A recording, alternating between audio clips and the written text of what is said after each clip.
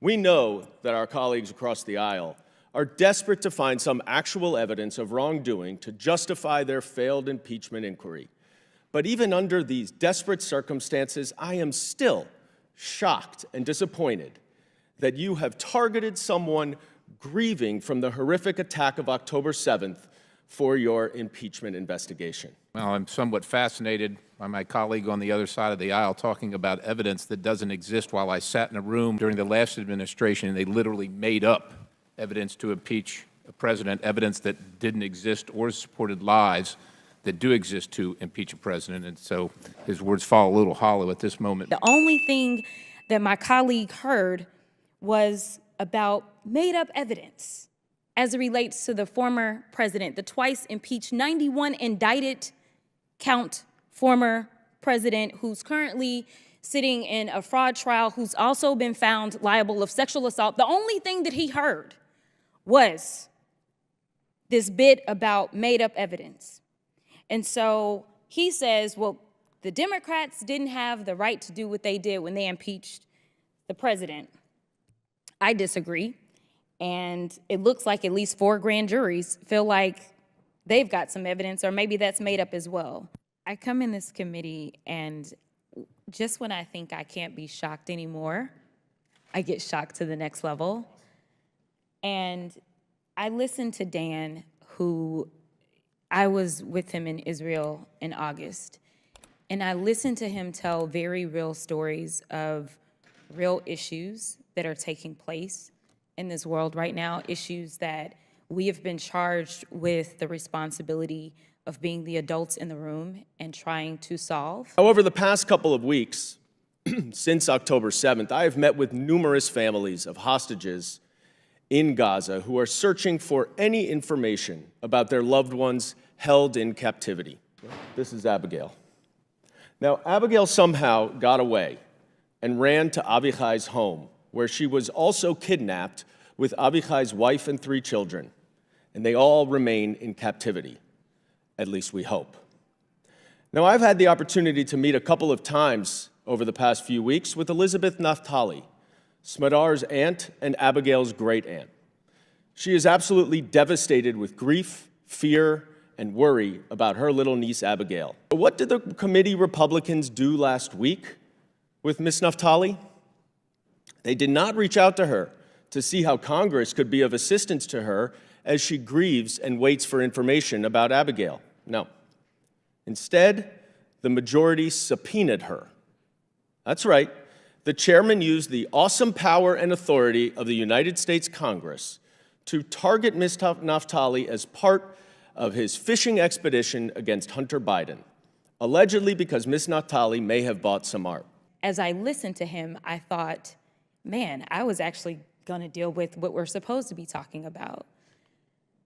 And then, of course, I get a colleague from the other side of the aisle who could hear of the pain and suffering as Dan was telling the stories, and the only thing that he heard, because it's seemingly what happens in this chamber, is that there's a level of callousness and a lack of humanity. He says, well, the Democrats didn't have the right to do what they did when they impeached the president.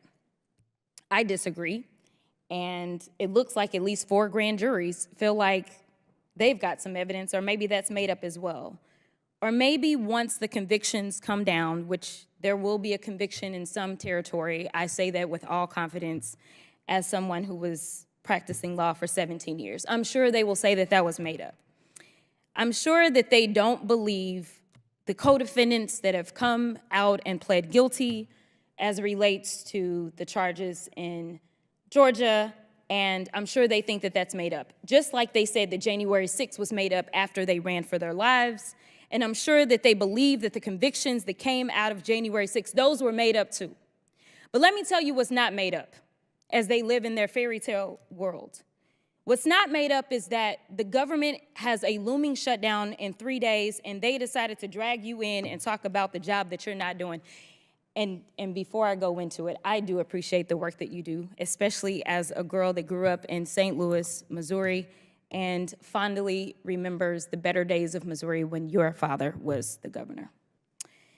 So I will tell you what is not made up and what is real life. Number one, I want to recenter us on what it is your job is. Your job ain't got nothing to do with telework last time I checked. Is that true or not? That's correct. Okay, all right, because I don't know how the American people are going to get this straight when the members of Congress can't really figure out what your job is. So that's not your job. But you deal with a lot of real estate. So I just want to zone in on that because I don't have too much time left. But for those that don't understand, there's government leases, and most commercial leases go for more than a year, say, right? Yes. Yeah, usually more than maybe even 2 years, right? Yes. Usually a commercial lease is a very long-term lease, correct? And the price usually goes down the longer the term. Absolutely. So typically you're inclined to sign a longer lease, all right? But none of us saw COVID-19 happening. And while we are centered on talking about telework, it is really important that we zone in on something that you've said over and over and people are ignoring you. You said what makes it difficult for you to do your job is a lack of certainty. And this government shutdown, this is the second one just this year that we're running up on, and we're kicking the can down the road because we're going to run up on another one in January. It looks like we're going to run up on 2 now, January and February, if they can get this passed. Can you please explain why a lack of certainty has a negative impact on you doing what you are charged to do for the American people? Yeah, thanks for that question. You know, real estate is a long-term thing. When you're buying a house or you're buying a piece of property, you don't just do that overnight. You have to plan your finances to make sure that it works. And when it comes to the federal government, it's not different. We have to have, particularly when we're maintaining buildings, we have to have a plan. We've got the biggest commercial real estate portfolio in the country. They're all in a different state of need, and we need to be able to have plans to address those things. And the only way you do that is with some certainty. And not having clarity about what a budget's going to be and kicking the can down to the road to the next year doesn't make the cost go down. It makes the cost go up. And so we've seen that happen over and over again because, again, of this lack of funding of the Federal Buildings Fund.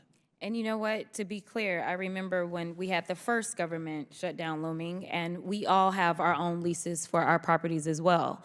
I had to call my property manager and say, because the federal government can't get their stuff together, just so you know, I may not be able to pay my bills, and I hope you don't kick me out. That's not any way that we should be governing and talking about the fact that we are actually being fiscally responsible, because it's just the opposite of it.